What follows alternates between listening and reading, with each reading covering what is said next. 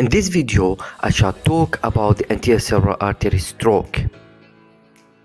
The anterior cerebral artery originates from the internal carotid artery, and both anterior cerebral arteries are joined together through the anterior communicating artery.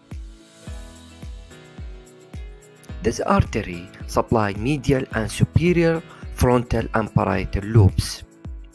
Regarding its divisions, the anterior cerebral artery has the A1 division, which extends from the internal carotid artery to the anterior communicating artery and give us the medial lenticulostriatal branches that supply caudate, globus pallidus, and the anterior lobe of internal capsule. The A2 segments extend distal to the anterior communicating artery and gives the recurrent artery of Hübner.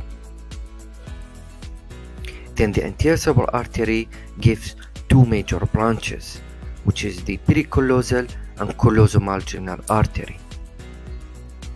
So what happens when the anterior cerebral artery is occluded?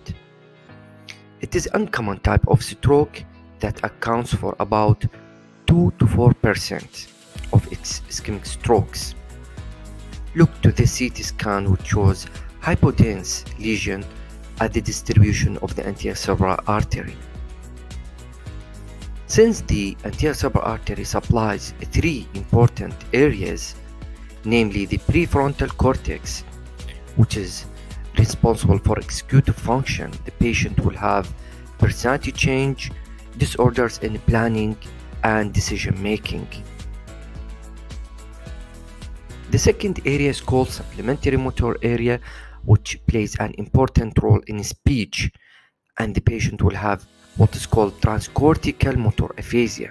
The patient cannot talk while still he can repeat some sentences. Also, there is involvement of the micturition inhibitory area. Third area is called the paracentral lobule.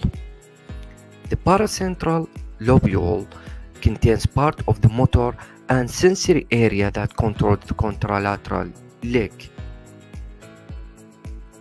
As a summary, anterior cerebral artery stroke will cause personality changes, aphasia, weakness and sensory loss of the contralateral leg, plus incontinence.